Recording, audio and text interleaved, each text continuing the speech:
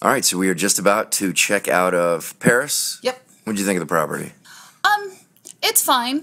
I like it. I mean, we were talking about this yesterday. So the room, I love the room that we got. We Nice ended room. up getting what they called. It was so funny because when we're checking in, she's like, "Oh, do you mind a corner room?" And we're like, "Okay, sure, no problem." Right. And it turns out it's actually a bigger room, and it has windows on two sides, which is really nice. The views aren't spectacular, but the room is big. Yeah.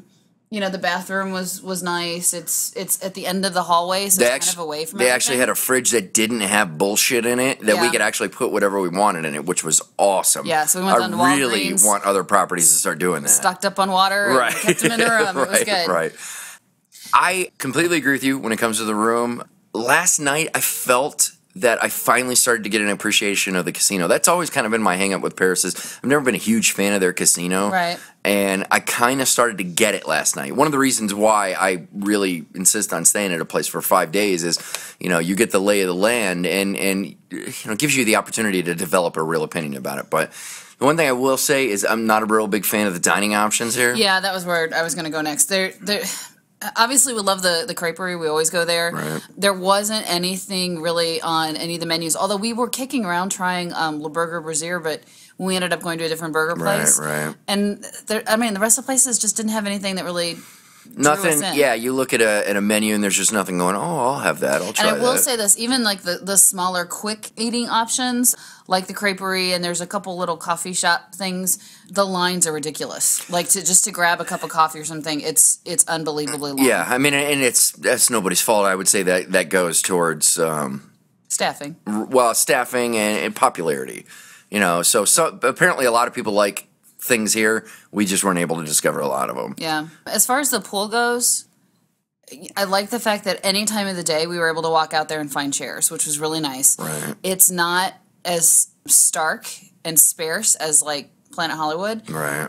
But there's nothing overly special about it. I mean, it's a big... minus the giant Eiffel Tower attached to it. Yeah, obviously, but it's not like you can walk up to the Eiffel Tower and touch it and go, "Ooh." So well, you can. I did.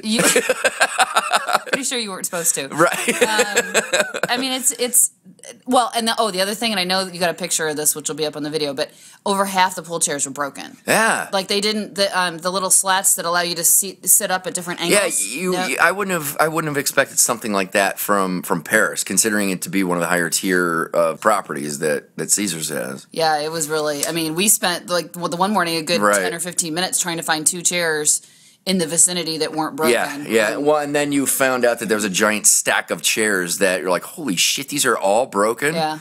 But overall, I think the end location is great. Obviously. Yeah. I didn't mind the casino. I mean, I played craps here for the first time and really had enjoyed it. We played a couple slot games, so I don't know that I had the hang up about the casino that you did before, so I don't mind it. Yeah, it's one of those things that if we had a great deal, the locations here, I would totally fucking stay again. I'd stay here again. But it doesn't rank up in my top 5. No. Well, and I wouldn't have said that at the beginning of this trip. Oh, okay. I mean, so...